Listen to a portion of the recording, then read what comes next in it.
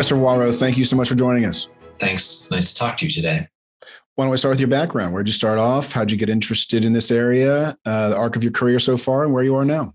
Well, I grew up in Pittsburgh, Pennsylvania. I went to Penn State for my undergraduate education. And from there, I went to graduate school at Cornell. I was on the law school track as an undergrad, and I had very engaged and insightful advisors who said that I should think about academia as a career. And that was, best advice I ever got. I ended up at Cornell to do Ph.D. there. I had also a set of awesome advisors, and they put me on a path.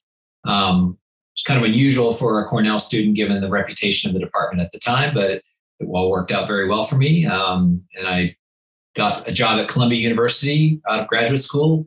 It was my first job. It's in all likelihood going to be my last job.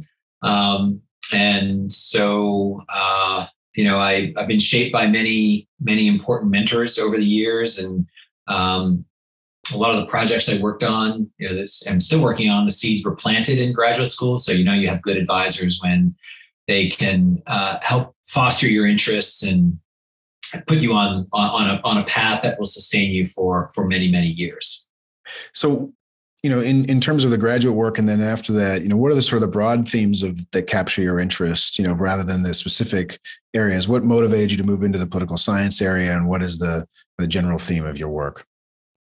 I said, I was on the law track. I actually was, I was thinking about doing a pre-law major as an undergraduate, and I was steered away from that. Like, another excellent piece of advice that I received, and told that I could do a political science major and basically take the same exact classes that I would as a pre-law major. And thankfully, I took that advice because I decided I did not want to go to law school and pursue a legal career. So that led me to do political science, and I was in college in the 80s, which is a very interesting historical moment. This was, the fall of communism in Eastern Europe and the Soviet Union. And so I got interested in questions about institutions, questions about history, how we got to where we were at that point, questions about democratization, democratic institutions, how do you design them? How do you design them to be effective? What makes certain countries democracies and other countries not democracies? So I always had this interest in history, even though mainly from a political angle. And then when I got to graduate school, I got really interested in Congress because it seemed to me like Congress was really the key to understanding democracy in the United States, and legislatures generally as important to understanding democracy anywhere in the world. One of my advisors was an economic historian, and he turned me on to some incredibly interesting work done by economists who were using data in ways that I never thought possible. So basically going back, going into archives and compiling extremely complicated, detailed data sets from periods long ago. I got interested in quantitative methods because the kinds of questions that I was interested in answering seem to be most amenable to quantitative analysis, but always with a strong element of paying attention to history. And so at some point, I decided I was interested in legislative entrepreneurship. Probably the economics influence showed up there as well. The idea of what entrepreneurship is in an economy, and how economists thought about the concept of entrepreneurship, what it meant for concepts of like equilibria and things like that. Do entrepreneurs upset equilibria, or do they find areas where things are not in equilibrium? And so there are opportunities for them to exploit. And so I found that some of the conceptualizations for entrepreneurship and economics actually could be ported to the political world. And so the idea that members of Congress are entrepreneurs in certain ways. What I got interested in was why they would seek to become legislative entrepreneurs. So I think at the time there was a book by John Kingdon that had come out not too many years before this on policy entrepreneurship, but it wasn't really that focused on Congress, and there wasn't much formal theoretical development there, and certainly not much in the way of systematic quantitative analysis. And so that's what I sought to bring to my first major project as a graduate student. It evolved into a dissertation. I developed a theory of legislative entrepreneurship, and at the heart of the project was a puzzle where, if you study Congress, one of the things that you learn is that most people know very little about Congress. Your average constituent, your average voter, you're lucky if they can name who their representative is, let alone what the representative does. Maybe they know how they cast a roll call vote here or there. But we know that members of Congress take very seriously their jobs, and some of them work very hard at their jobs, especially toiling behind the scenes in order to make legislation happen. There are workhorses, there are show horses in Congress, right? The old classic Congress literature talks about workhorses and show horses. What I really want to understand is why the workhorses did what they did when the electoral incentives to do so seem to be minimal. And so the way the project evolved was thinking about ways that members could be incentivized to use through the institution in order to tap into their desire to be workhorses. Well, I'm sure there are members of Congress are extremely ambitious to get to Congress. You have to be extremely hardworking, very ambitious, but not everybody put in the kinds of work that some members of Congress did to pass major legislation or even minor legislation. They would introduce legislation, but that's trivial. How do they take it to the next level in terms of actually shepherding it through the complicated, convoluted process to have a finished product that is a law? And so, I adopted an institutionalist perspective, mainly figuring out that what seemed to be explaining variation in legislative entrepreneurship in terms of incentives had to do with institutional ambition.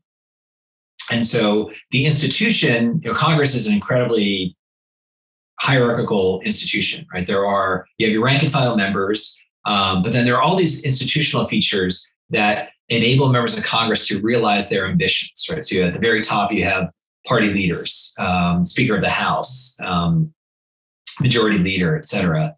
And then you have the committee structure. So you have committees, subcommittees, you have committee chairs. And so it seemed to me that there was an idea of progressive ambition that could help us understand why members of Congress engaged in this behavior where there didn't seem to be much electoral return for it. And so I did look at whether or not there was electoral return and use some quantitative methods to see what if a member engaged in legislative entrepreneurship, were they more likely to win re-election? So that requires coming up with a measure of legislative entrepreneurship, which one of my advisors, Walter Mebane at the time, helped me basically scrape the entire Library of Congress database for legislation, for legislative action. This was something that was used by members of Congress and their staff to figure out what's been introduced, where is it in the legislative process. And so we wrote code that essentially downloaded all that information, which at the time was a massive data set, and it actually was too big to put on most hard disks that were available at that time. And sadly, that data has been lost because I couldn't. It was so big I could not create sufficient backups for it. So the system no longer exists. It's been replaced by others, but there is a lot of data there that unfortunately we don't have access to anymore. So we used that information that was in that database to come up with a measure of legislative entrepreneurship, which tapped into things like how many co-sponsors were attracted to legislation, how complicated was the legislation. So we came up with a number that described in a given Congress the entrepreneurship score for a member. And so we see, did that score correlate with election outcomes? It didn't. Did that score correlate with campaign finance? You might think that maybe they're doing this because they want to get campaign donations from those who are interested in the legislation, would benefit from the legislation.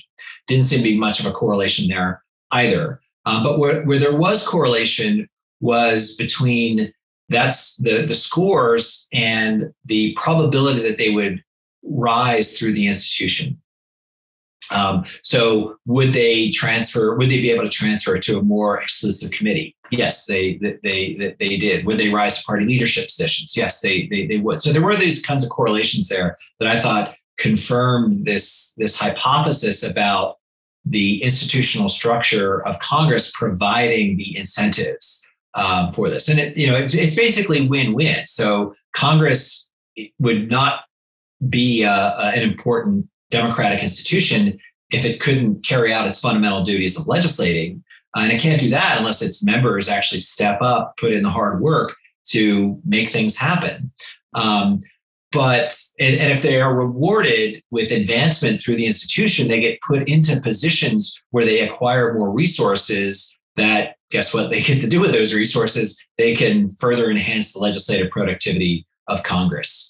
And so that was, that's the broad outlines of the project. The one area that I didn't get to explore in the project that I wish I had was more of an historical perspective. So the data at that time basically covered, it was 1973 up to 1993. So a nice chunk of history, right? 30 years, but or 20 years, but it didn't really cover a lot of congressional history in terms of the evolution of the institution. So the 70s were an important area of reform. Many of the institutional positions and institutional structures that could provide these incentives were created or modified significantly in the 1970s. But you could look back further, even like the creation of the committee system and how did that create new incentives? The development of the importance of party leadership positions, the expansion of party leadership positions. So there really wasn't that much of an historical dimension to the project, and that's the one thing that I wish I had done with the project. But after finishing the dissertation, getting a job, and publishing it as a book, I decided to move on to other things. The other major project that the seeds were planted in graduate school was eventually became my second book project, which is about the filibuster. This book is primarily historical. It's an historical analysis of the filibuster, the evolution of the filibuster, its use over time, trying to understand through the how we need to have a different perspective on the use of the filibuster, that a perspective that differs from how the Senate currently works, because it's often pointed out that the Senate had no provision for ending debate between 1806 and 1917. So how did the Senate get anything done, right? If basically you have what some claimed was a unanimity rule for ending debate and moving on legislative business, how could the Senate function?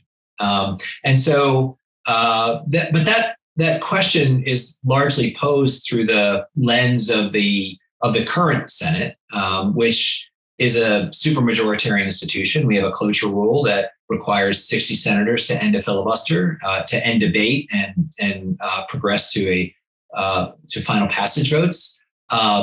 And given how senators have exploited the supermajoritarian provisions of the Senate in today's world, how could the Senate possibly have functioned as an institution? Now, there were many who believed, especially at the end of the 19th century, that the Senate was not a functioning institution because there was a filibuster in a given Senate, right? Whereas today, everything pretty much gets filibustered. So that project, the seeds were planted in graduate school because I was interested in the role that balance between free and slave states played in the stability of the Union. So there was some research that was being conducted at the time, which I found fascinating, that argued that the Union was sustainable as long as there was balance between free and slave states in terms of the composition of the Union. That's because every state, because of equal representation in the Constitution, has 2 senators. So as long as you have equal representation, senators from either side could block what senators from, whether they be free state senators or slave state senators, they could block attempts to abolish slavery, or free state senators could block attempts to expand slavery. And so I found that, that it was a really interesting argument, but a key question is, well, what about the filibuster, right? Did you really need balance if senators could filibuster legislation? And so this was another puzzle that I thought was worth spending a lot of time on, and I did spend a lot of time on it. And the basic answer to this question is that the filibuster really wasn't a thing prior to the Civil War, especially compared to today. You had flare-ups and use of legislative obstructionism, but the word filibuster really wasn't even introduced in the antebellum period. So the key result of that research, or one of the key results, was that the Senate operated largely as a majoritarian institution throughout most of its history, really until pretty recent history. The Senate departed from actually needing supermajorities to end debate and move legislation forward on almost all legislative items, civil rights being an important exception. You could pass things with relatively narrow majorities, especially in the 19th century. And we're talking about extremely controversial legislation where sides are evenly divided and intense preferences exist in both the majority and the minority. So that was a key result. Basically, the Senate looks like a majoritarian institution, but that leads to another puzzle, which is like, well, why? If the Senate does not have some of these basic features or a basic rule that you think every legislature should have, how could they possibly have operated as a majoritarian institution? And so this led to the development of a theory of institutions that basically, the basic argument is that it's true that the Senate did not have a cloture rule or a rule for the previous question throughout a good chunk of its history, but those who engaged in obstruction used to exploit the fact that the Senate did not have that rule, were aware that it could be imposed on them. And so individual senators valued the freedom and the power that the lack of a previous question motion granted them. And so while they would exploit it, occasionally they knew that there were limits to how much they could exploit it. And so the basic argument of how the Senate operated as a majoritarian institution was that a majority could always had the option to change the rules if the majority of the moment felt intensely enough about it. And so even though senators could push the limits, you see this throughout the 19th century, they cracked down, right? And so the eventual introduction of a provision for closure in 1917 resulted from senators basically pushing things beyond what was tolerable.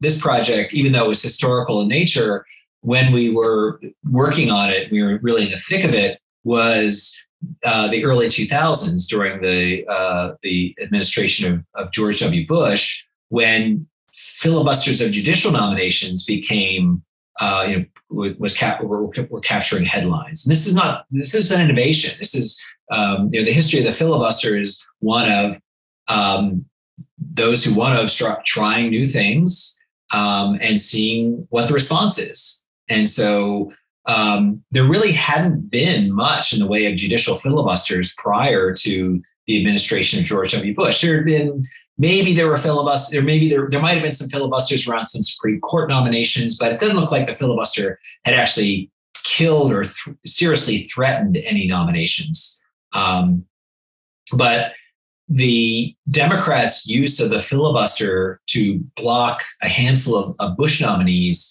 was really an innovation.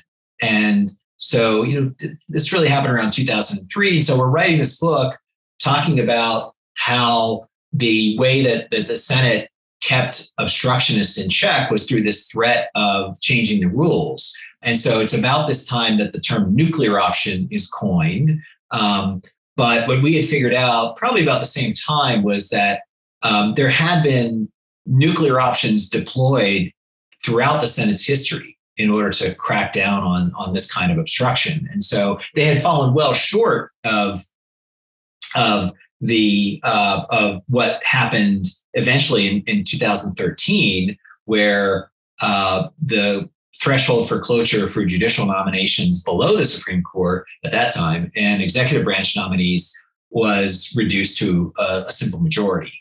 In 1975, actually, the Senate did go nuclear. They actually changed their precedents to lower the cloture threshold for everything, including legislation, to a simple majority. It's got to be one of the more awkward moments in Senate procedural history, for those of you who are into Senate procedural history, is that the Senate basically had a do-over. Right? They actually pulled the trigger. They pulled the nuclear trigger. And then a few days later, they explicitly undid the establishment of the precedent. You can go back and you can read the record, and this is what they did. We didn't really mean to do that. It wasn't like they just ignored that they did that. They actually went back and said, we're retracting this, right? And so this project has been the gift that keeps on giving, because the filibuster. By the time we started the project, filibuster wasn't much in the headlines, right?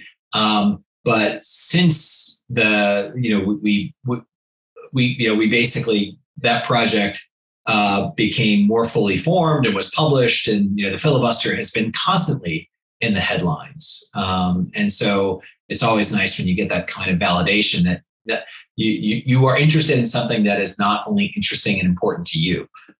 It's something that really does have, in my view, major consequences for how American democracy and the U.S. Congress works. So let's come back to the filibuster a little bit later and go back to your concept of legislative entrepreneurship. So I'm curious, about your work there. What really is the work that a legislative entrepreneur has to do to get their legislation passed, right? According to your work, is it, do they have to convince the leadership? Do they have to convince the committees? Do they have to go do a handshake campaign with a bunch of their colleagues? What are the means by which? Because, I would think on the one side, writing the bills is one kind of skill, and the other, it's a totally different skill to shepherd that thing, through the end goal. So can you talk a little bit more about that, and what did you find? Sure, that's absolutely the case. Like it's a multidimensional effort, right? So if your legislation is not solid in terms of, in terms of the actual drafting of legislation, right? There are terms that you have to use, right? You have to avoid technical mistakes in the legislation, and you have staff, and there are lawyers, professionals in Congress who can help with that. But you need to make sure that those issues are addressed. You need to be a marketer, right? You need to be able to say, this is an important issue that we should spend some of our scarce time on. Members of Congress are incredibly busy. They have a packed agenda. Why should they care about a piece of legislation that's being introduced by a rank and file member of Congress? Now, the leadership, I would say the way that Congress operates today is different from how it has operated throughout much of its history, in the sense that now the most important legislation is, it's basically a leadership effort where the legislation is drafted, it's drafted behind closed doors. They decide what legislation the party is going to focus on, how they draft behind closed doors. It doesn't follow the standard, how a bill becomes a law story that I learned when I was growing up, right? The Saturday morning cartoon. But what I was inspired by were individuals. I lead off the book with a story about Dick Armey, who was former majority leader, representative from Texas, and when Armey was in the minority, right? So he's in the minority at a time when it doesn't look like the Republicans are ever going to be in the majority, right? The Democrats have this stranglehold on the majority in the House of Representatives, and here's Dick Armey. New member of the House, has no resources, right? Has no notoriety, has no power at all. He has an issue, which is he wants to address military bases, right? Now, military bases, closing of military bases, which is it's sort of like one of those third rails of politics, right? That it's fraught with all kinds of problems, right? Like if you say you want to close a military base, there are economic consequences. You can imagine opening yourself up to attacks about being soft on defense. But so here's Dick Armey, who puts together legislation that comes up with a procedure for closing military bases. And this is at a time, he does this at a time when deficits are a major issue, right? People are really worried about spending. Defense spending is often sacrosanct, but here he comes. He's going to put together this legislation and doesn't have a snowball's chance of actually being enacted. He is remarkably successful. He gets legislation through the process, right? It gains traction, and eventually it passes. And so using that as a motivating example really demonstrates, like, here's somebody who comes from nothing, doesn't have resources, but yet this is an issue he cares a lot about. He sees a way to make progress on an issue that a lot of people believe there should be change, but it's hard to see how you get from point A to point B. He figures that out. And so he does all the hard work, but from identifying the issue, drafting legislation, convincing others that this should be put on the agenda, and managed to shepherd it through the committee stages. This really was sort of like standard how a bill becomes a law process, where shepherded through the subcommittee stage, the full committee stage, gets it to the floor, amendments to sink it are thwarted, and it becomes law. And so, as you know, Dick Armey eventually he rose from this lowly position as a minority backbencher to being one of the most powerful members of Congress. And so it seemed to me like, were there more stories like this? And turns out there were. Henry Waxman, a representative from California, complete opposite of Dick Armey in terms of their politics, their ideological positions. But he very much had a similar story. He was a dynamo when it came to passing legislation. But he started out as, also from very humble beginnings, and built a reputation for being able to handle that, all the different dimensions of that are required in order to get legislation through the process. Eventually, he rises to become a very powerful member of Congress. And so the project was, you can find these case stories, which are very interesting and help to put, there's a human interest aspect here that gets people excited about this. But then the project really wanted to answer, is this more systematic, right? So I can tell you stories, all day about members of Congress who they engaged in this kind of legislative innovation and, without the kind of resources you would think they would need in order to get things on the agenda, get them through the process. But they managed to do it. And why were they doing it? And were they rewarded for it? And so when you look systematically, collected data on every member of Congress every piece of legislation that was introduced from the 93rd to 103rd Congress, I think was what the data span. And lo and behold, yeah, there's a story here to tell that there is something systematic about how individuals who engage in this kind of behavior are rewarded. And I think, Congress as an institution benefits from this kind of system because you get talented people, right? You get smart, talented, hardworking people into positions where they actually acquire the resources that enable Congress to be more productive and a better functioning legislative institution. Do you think the lessons you learned from that period are still applicable today? When you have a weaker committee system and you don't have as much power to get legislation through without leaderships, either or originating legislation or its blessing? Yeah, that's a really interesting question, and maybe worthy of another book project. I think that if this theory is correct, and this was the way that Congress works, it probably doesn't work the same way that it did in the period that I examined. Given the centralization that has occurred, and I do think that centralization really has escalated, especially in recent Congresses. It limits the attractiveness of the kinds of progressive ambition or the rewards for progressive ambition that exist in Congress. So I think committees are still important. I think members of Congress still want to be chairs of committees, but I do think that the concentration of legislative initiative and the legislative process generally within the leadership does limit the rewards that are out there, the incentives that are out there for members of Congress to engage in this kind of behavior. Now, it seems to me like if you rise to the party leadership, then that the party leadership position has become much more of an incentive, right? Because if you make it to those upper echelons, you are much more powerful and have the ability to influence the course of legislation. It's exponentially greater. But there are few of those positions, and it may create that concentration. If the theory is correct, I would hypothesize it has reduced the incentives to engage in this kind of behavior, which would hurt Congress as an institution.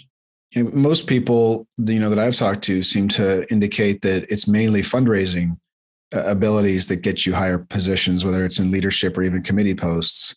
So that would imply a more, I don't know if that's called a showboat, but it certainly doesn't imply, a legislative, expert. Yeah, that's also a recent innovation. One of the things that I thought I didn't look at this in the project because it didn't seem like it was that relevant at the time, but now I think it's highly relevant. The idea of leadership pacts, where leadership pacts at the time I was doing that research were, as the name implies, really just for individuals in the top leadership. The idea that you would raise money and then donate it to other members of Congress, and so but now. This behavior is much more widespread. In fact, Republicans have made it part of the way they run the institution, that you have a quota of money that you need to raise and donate to fellow Republicans. I don't know if Democrats may have followed suit, but so maybe that aspect of it has changed, which would further create a disincentive for members of Congress to engage in this behavior. So beyond this concept of sort of getting promoted, if you will, to a committee or to a leader position, what else might motivate, or did you find any other motivations for legislative entrepreneurship? One thing I always thought is you get your name on the sort of the legislation, at least the shorthand version, right? The Hatch-Waxman Act or the finance dot, et cetera. Is that a motivation to get your name out there, or are there other? Why else would they go ahead with this? Or did you find that it was neutral, all the other motivations? I think that's, I think that is probably important. I mean, it's hard to measure that sort of thing, like the psychological benefits that members of Congress receive from. I think members of Congress probably have bigger egos than your average person. I think it's hard to get to Congress, do all the hard work that you need to get to Congress without having that kind of ego and self-confidence. But one question that I didn't pursue is the progressive ambition outside of the institution, right? So the old saw is that members of the House want to become senators want to be president, right? And so obviously putting your name on a major piece of legislation helps with that kind of ambition.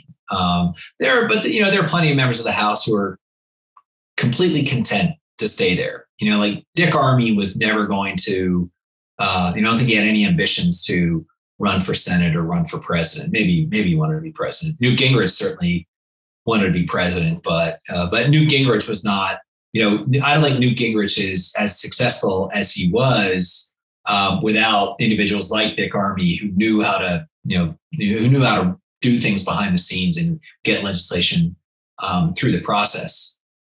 So, that obviously, I think that sort of external progressive ambition is important. And there, I think members of Congress, for the most part, you want to get things done, right? And the question is, I think my project was more focused on what helps to explain variation in that. Because you can say, like, all members of Congress are ambitious, right? And yeah, there's variation in their levels of ambition, but how do you measure that? That's a hard thing to do.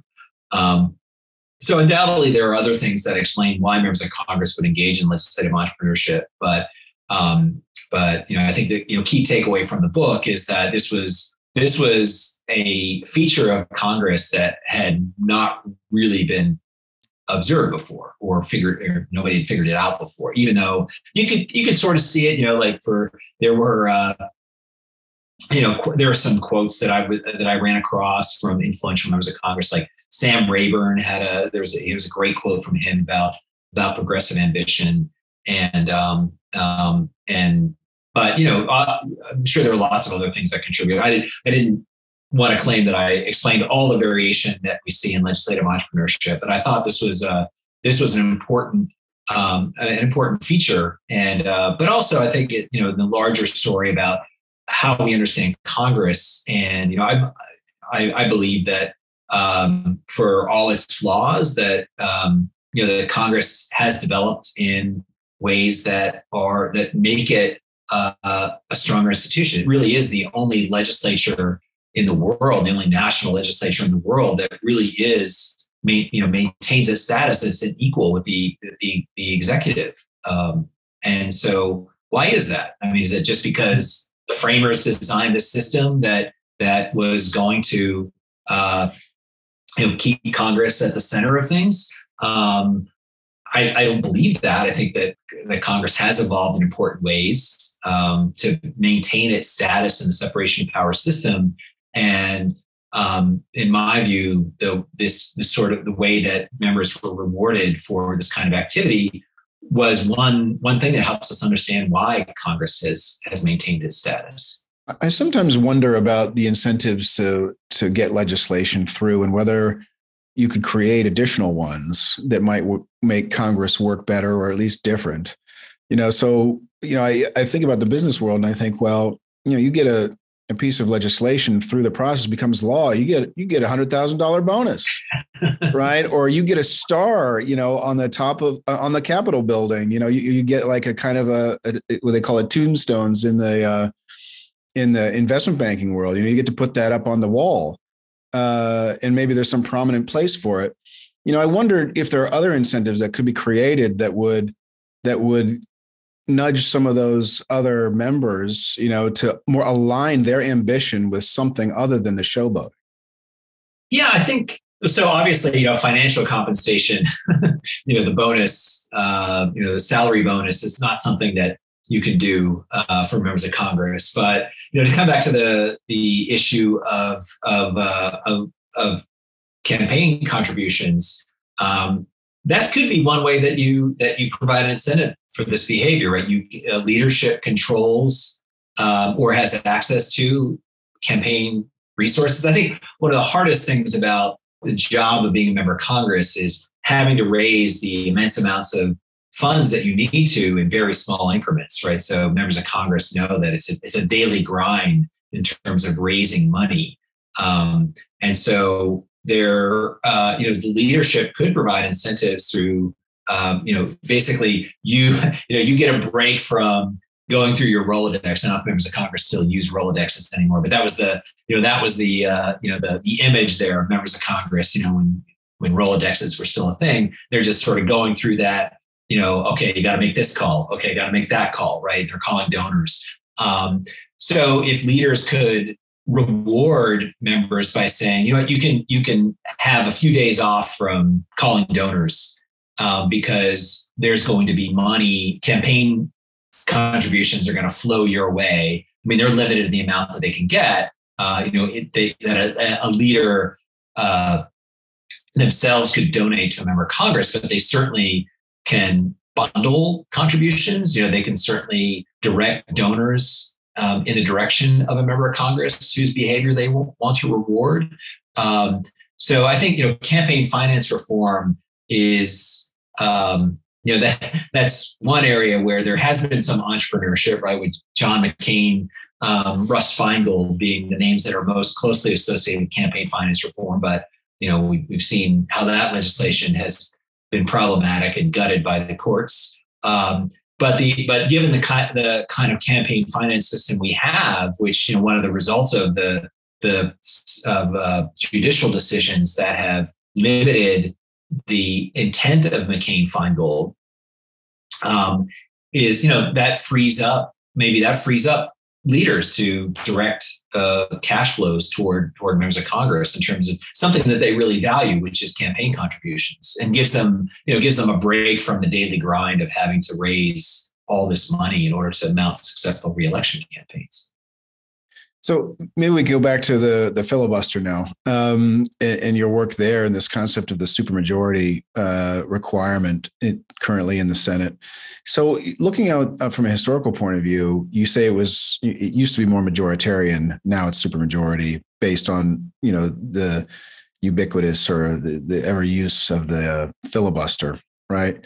In your view, this concept of thresholds, whether it's 60, whether it's 50, or whether it's 75, or whether it's, in your mind, how does that change the institution? And what do you think would be the right way for the Senate to actually operate? Very, very hard question to answer. So, I think often the framers are invoked when we talk about the use of the filibuster and supermajoritarian provisions in the Senate. So, it's clear that the framers did not believe that the Senate should operate as a supermajoritarian institution. But they did have a concept of the Senate that is consistent with how the Senate has evolved into a supermajoritarian institution, right? The Senate was supposed to be different from the House. It was a different system of representation. In the original Constitution, senators were indirectly elected, right? There's supposed to be a buffer. The idea of the Senate is basically it's insulated to a degree from the popular, unpredictable whims of the electorate, right? And that was something that the framers were incredibly concerned about, right? They didn't want the mob to rule, right? They thought it was important to balance democratic representation with some insulation to give elected officials flexibility, breathing room, right? So they didn't feel like they had to follow every whim. And they knew the electorate would kind of go back and forth and want things that were probably not in their best interest in a given moment. And how do you prevent that from becoming policy? I don't know that having a supermajoritarian Senate is the best thing for the Republic, given other conditions that currently exist in the country. But in my view, it's not completely out of line. If we're going to invoke the framers and invoke the genius of their design of the American democratic institutions, having supermajority provisions in the Senate is consistent, I think, with how they conceived of the Senate as a bulwark against the whims of the electorate. And so the tough thing, the framers wanted to make it very hard to pass legislation. They wanted there to be broad consensus in order for policy to change. Now the question is, how broad does consensus have to be? It's open to question whether the framers envisioned political parties being like they are today, that we would have only two political parties, that they would be highly polarized, that it would be difficult to find agreement on a number of important issues. This is one of the key tensions in democracy, is this kind of balance between wanting to allow for broad representation, but also wanting to put up some barriers to rapid, ill-conceived policy change. And so that comes with a cost, right? The fact that civil rights reform was delayed to the extent that it was. That I think that I don't think the filibuster is entirely to blame for the survival of Jim Crow. Basically survived.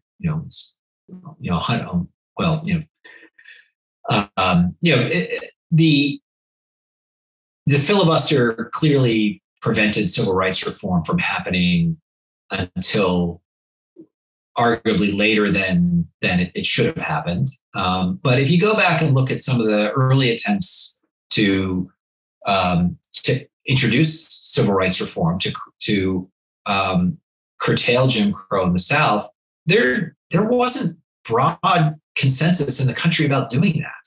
And that, I think that's more of a reflection on the electorate than it is on Senate institutions. The filibuster, by the time the filibuster it was clear that the filibuster was going to be a powerful weapon against civil rights reform. It didn't really last all that long before there were broad majorities in the Senate, in the Congress generally, that decided, we need meaningful civil rights reform. We need to end Jim Crow, and they did it. But that's the cost, right? And it's a severe cost, obviously. And so I just think but it's just a fundamental tension in the way that the American democratic system and any democratic system is designed, right? This, you may hate the filibuster one day because it prevents something that you think should become policy from being enacted into law, but you might like it the next day because something you didn't think should become law was blocked. And that's really, that's another part of the story, the history of the filibuster is, every member of Congress has been on both sides of the issue, right? And I imagine, many people who pay attention to the filibuster have been on both sides of the issue at different points. What about the notion that the filibuster, it was taken out at some point of its kind of serial nature, like on the floor, and moved so that you could be entertaining multiple filibusters at the same time in this parallel track system, and you're not tying up the floor time. What do you think about that change? And, do you think that was a good or bad thing? And then the secondly is, what about and related to it is the cost of the filibuster, right? Right now, there's no cost. Whereas at least in the mythos, right, there's the person standing and talking forever. And that's a cost to keep that going. And we've lost that kind of cost associated with the filibuster. Do you think those two things, what are your perspective on those? So the idea of the silent, costless filibuster, we have that because, that's one thing that there is broad consensus on in the Senate is basically that, senators don't want to either be forced to do that or be forced to be present in the institution to stop individuals from doing that, right? So, my view is that given the extreme polarization that exists in the Senate right now, if you went back to the talking filibuster that forced senators to take and hold the floor for extended periods, it basically, I don't think outcomes would be that different. I think, a unified minority could tie the Senate up in knots, and it's more of a headache for the majority than it is for the minority, right? So this idea that somehow you're going to put the minority on the spot, by bringing in the cots members of the Senate are going to sleep in the cloakroom and in their offices and be ready to come at the floor at any given moment, right? It's just that just seems to me to be untenable. If the majority wanted to end filibusters, wanted to end the silent filibuster, whatever form of filibuster, they could do it tomorrow, right? I firmly believe that the nuclear option for legislation is something that is they could execute. And one of the interesting things about what we observed with the use of it for judicial nominations was that it actually didn't live up to its name, right? When we talk about the nuclear option, because part of the meaning behind that term is that they would blow up the Senate, but it would lay waste to much of the Senate and the agenda of the Senate, because the minority would completely object. The minority still has, even if you eliminate supermajority provisions, the minority still has an awful lot of ways that they can tie the Senate up. And so, if a minority party was ready to lay waste to the Senate's agenda, I think they could do that very easily. I think they could completely hamstring the institution. So unless you're willing to crack down on all those things, which give power to the minority, which I think there's also broad consensus on that senators want to preserve that, whether they're in the majority or the minority of the day, because they know they're going to be in the minority at some point, right? And so, senators have long-term ambitions. They want to stay in the Senate. They're not going to move to the White House, and they want to preserve those prerogatives for themselves when they want to block something that they don't agree with. So this idea that when judicial nominations when they deployed the nuclear option for judicial nominations and reduced the cloture threshold to a simple majority, not much happened. Apart from the Democrats being able to get through a lot of judicial nominations, right? And even when Republicans tried to use some dilatory tactics on that, it kind of backfired on them. And the Senate was held in session for longer. And guess what they did with that extra time they had in session? They got through more of Obama's nominees. So I think the majority, does hold the cards here. And forcing the talking filibusters, I think, is a non-starter. I mean, I just don't think, if the parties weren't so polarized, if we were talking about, a single senator, Jimmy Stewart style, getting up and blocking the institution, then sure, let them have at it. And we have done that, right? I mean, Al D'Amato did it in the 90s, and Ted Cruz did it more recently. Rand Paul did it recently. But for the most part, they're just, to use the term, they're showboating, right? Grandstanding. And so, when you have a Senate that is essentially evenly divided between Democrats and Republicans, which is what we've had for, pretty much the past 20 years or so, 30 years, really, the unified minority could just, let them, they're happy to talk, right? Because it hurts everybody. And so either the majority would just cave on it, right, which is not necessarily what you want to happen, right, because they want to go off and do other things and raise money and meet with constituents, and but I just don't think I think the tolerance, a lot of it, the argument that Eric and I put forward in the Filibuster book is a lot of it boils down to intensity of preferences. And so a unified minority with intense preferences, they would love a talking filibuster, right? Because it's going to do more harm to the majority than it is to the minority. Here, let's talk about, just before we move on to our common questions, the concept of methodology. I know you've done some work on methodology as it relates to social sciences and political science. Can you talk just briefly about what that work is, what the problem you saw, and what did you try to solve it?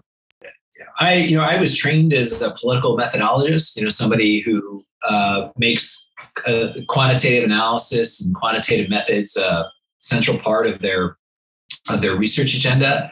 I have been way surpassed by others in the field, younger, smarter individuals who know a lot more about quantitative methods in the social sciences than I do now. But I do believe it has a primary place in the social sciences, and using quantitative methods to answer questions seems to me like I believe that other methods are important too, but it seems to me that it's core to social sciences.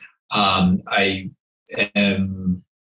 about a month, a book will come out from Princeton University Press that I've co-authored with Ira Katz-Nelson that essentially advocates for innovation in the use of quantitative methods to study history. So the idea is that you have your qualitative historian types, right? People who believe you should be in the archives. Narrative is their primary mode of research and writing.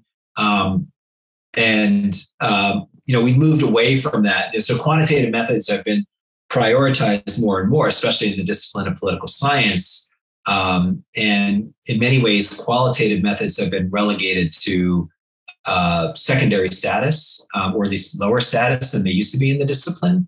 And our argument is that, qualitative, there's a reason qualitative research has value. And while there have been important books and important figures in the discipline who have argued that qualitative scholars should use more of a quantitative mindset when designing and executing their research, our argument in the book is basically that quantitative researchers should actually pay more attention to what qualitative people are doing and try to incorporate what is of value in qualitative research into their quantitative methods. So, there's a mixed method approach has become popular in political science, where basically you're going to do some case studies. So you're going to have your chapters in your book or your dissertation that use quantitative methods. But then you're also going to have your case study chapters where you use qualitative methods and process tracing and other things.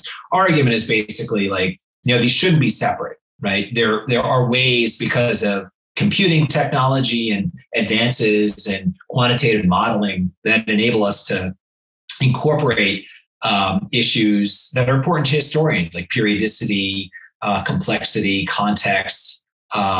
Incorporate those into your methods. So rather than just run standard regression models, innovate, right? And there are opportunities to do things differently that I think are much more illuminating, especially when you're trying to do history, which is incredible. There are all sorts of new complexities that get introduced when you're taking an historical perspective to studying social science questions.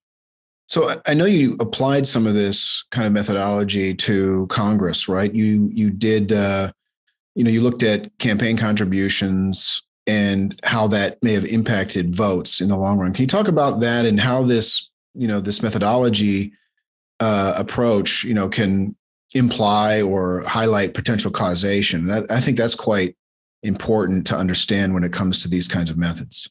Yeah. So, causal theories are core to the social sciences, core to the discipline of political science. But one of the things that has emerged in the social sciences is much more sensitivity to causal inference. How do we know that a relationship is actually causal? And so there's been, what's called the identification revolution or the credibility revolution, where formal frameworks for causal inference have been deployed more and develop more in the social sciences.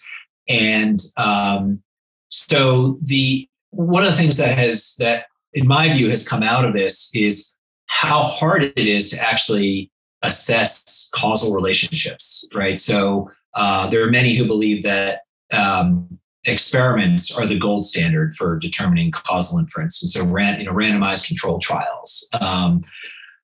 But my work is primarily with observational data, especially when you're doing historical work. You can't do experiments on how people behaved 100 or 200 years ago, right? So you have observational data where you can't do the kinds of manipulation that researchers can do when they do lab experiments or field experiments. And so, what ways can we deploy quantitative methods with observational data to have confidence that we actually have determined causal relationships? So one of the things that there's a whole range of methods. One area that people have focused on is using repeated observations over time. So the idea is that there are certain things that stay fixed over time, and there are certain things that vary over time. And so if you can account for the things that stay fixed, you have better purchase on potential causal relationships between things that vary over time. And so the work that you referenced on campaign finance was an attempt to use that kind of methodological approach to better assess the relationship between campaign finance, campaign contributions, and roll call votes. So this is a longstanding question, right? Do campaign contributions affect roll call votes of members of Congress? And so, it's a very relevant question for the health of a democracy. Like, there's some corruption implied that if members of Congress are receiving donations, are their votes more influenced by those donations than they are by the preferences of their constituents who are not giving them donations? And so one of the things that you observe about donors, especially political action committees, is that they donate to people who are likely to vote their interests anyway, right? So the NRA donates to Republicans who are likely to support their positions. Liberal interest groups, liberal PACs give money to liberal members of Congress who, in the absence of those donations, probably would have voted the way that the interest group wanted them to. So this is a tough causal question, right? So if you just if you just look at correlation between campaign contributions and roll call votes, you're going to see there's huge correlation, right?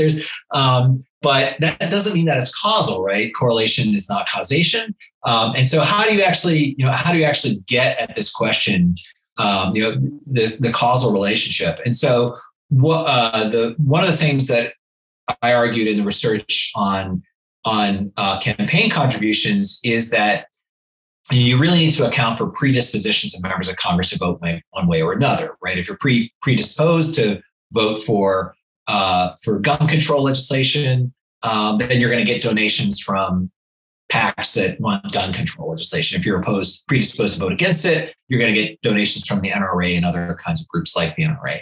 But predispositions, we can assume that they're relatively fixed. And so if they're fixed, at least in the short term, you can, if you observe members of Congress over multiple votes, you can basically say, well, there's this thing that I'm going to call predispositions that is fixed over time. And without actually observing it, because I observe outcomes and variation in other things over time, I can actually isolate that part and take it out of the equation, right? And so that gives you potentially cleaner estimates of a causal relationship. There are lots of other assumptions that would need to hold in order for that to be true. And this work was done long before the causal revolution or identification revolution took place in political science. But it was an attempt to try to get at this question of a cleaner, more reliable estimate of a causal relationship. And what did you find? basically there is no, if you just, if you don't account for predispositions, you see that, you see big correlations. It looks like campaign donations are just driving all of these, driving these roll call votes. Once you account for predispositions, the correlation basically goes away. Very interesting. Great. Well, I think it's time for us to move on to our common questions we ask all the guests so we can later compare the answers. You ready to move on? I'm ready. All right. First one here is, what do you think congressional representation should mean? I think, it should mean a balance between a member of Congress's belief about what the country should be doing, what Congress should be doing, as well as balance between that and constituent preferences. I think constituent preferences are largely hardwired into members of Congress. And I think one of the bum raps that members of Congress get is that they don't care about their constituents, that basically they go off to Washington and they do whatever they want. I think that is, I think that's not the case. I think members of Congress, that the electoral connection that the framers built into our system of democracy is still holds. Obviously, members of Congress are buffeted by all kinds of influences, but I do think that the core constituency connection is still there, and that our system of representation actually works pretty well. And when you say constituents, do you mean primary voters? Do you mean the majority of the voters? Do you mean everyone in the district? Do you mean future generations? How do you define that constituency that they're representing? It includes all those people. I think members of Congress do view their constituencies differently. They separate primary voters from other kinds of voters. But I'm not convinced that as many claim that the kind of polarization that we're seeing now is due primarily to members of Congress paying too much attention to primary voters. I'm just not sure the evidence is there. Got it. Next one is, how would your ideal Congress allocate its time? Would you have them 2 weeks in town and then 1 week out, all year round, 24 hours a day, and between legislation and oversight? How would you mix that up? Yeah, over time, I have become more sympathetic to arguments that members of Congress spend too much time away from Washington. I think there are deeper roots to polarization, which I view as the primary problem that this country faces right now. I do believe I've come to believe that basically, members of Congress, everybody's in the Tuesday to Thursday club. They don't spend much time with each other. They're more constituency focused than they've pretty much ever been. And I think, maybe heretical to say this, but I think members of Congress might be spending too much time with their constituents. That there's not a balance, sufficient balance between interacting with each other in ways that might help with the vitriol that we currently see in Congress, help to tamp that down. I think it's important that members of Congress do spend time among their constituents. I think members of Congress should probably have more relief when it comes to the amount of time that they need to spend with donors. I think we should reform campaign finance.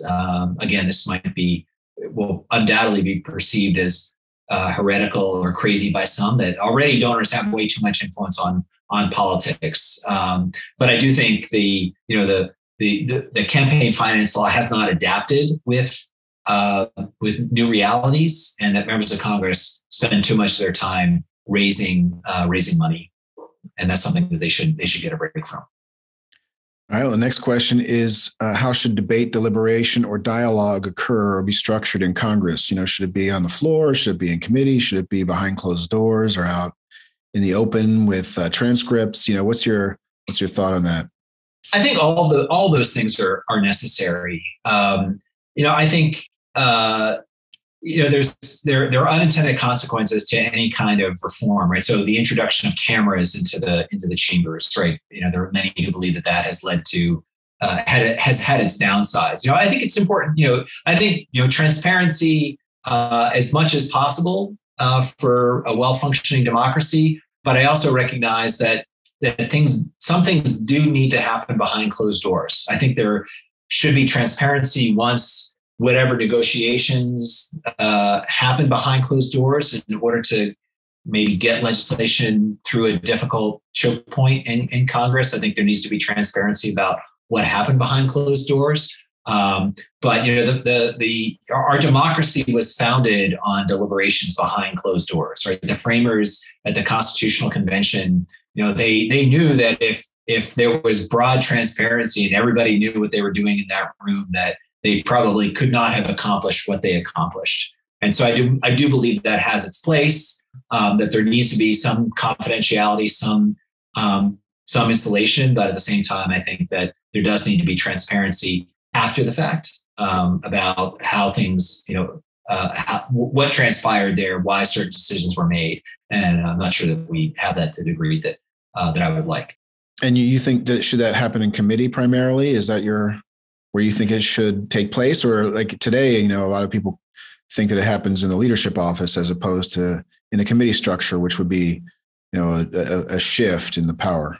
Yeah, I think that there, in my view, and again, it's hard to say we have a hard and fast measure of like how much is happening in leadership offices versus how much should happen in leadership offices. My gut is that there probably is too much centralization.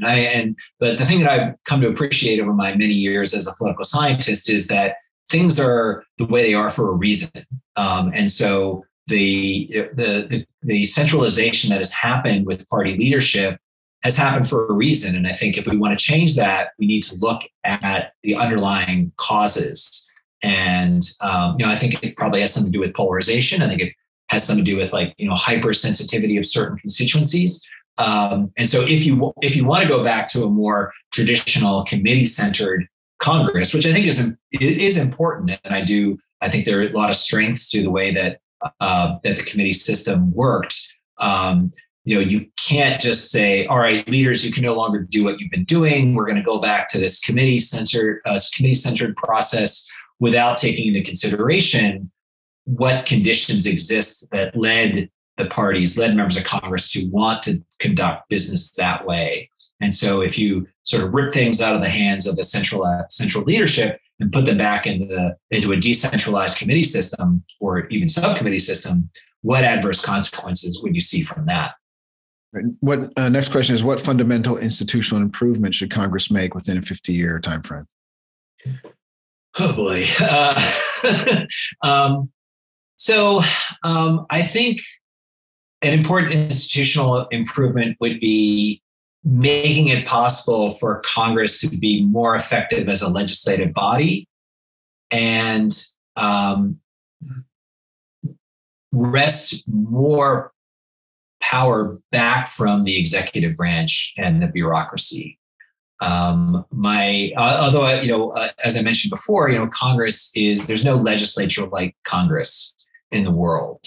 But I do think that the balance of power has shifted in ways that have made the executive branch less accountable. I think one of the things that we learned during the Trump administration is the limits to institutional constraints and how much we rely on norms and the difficulties that there are for punishing transgressions. So I'd like to see ways that Congress could reassert itself against the executive branch.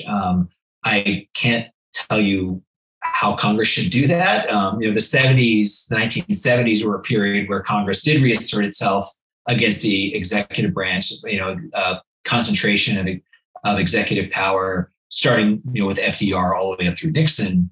Some of those reforms worked, but not all, and they failed. Several important reforms failed in important ways, like the War Powers Act, for example. So I think that what Congress should do, I don't know how they do this as an institutional improvement, is figure out a way to claw back some of the power that they themselves have ceded to the executive branch. Again, there are reasons they have done that, and so always have to worry about unintended consequences. Next question is, what book or article most shaped your thinking with respect to congressional reform?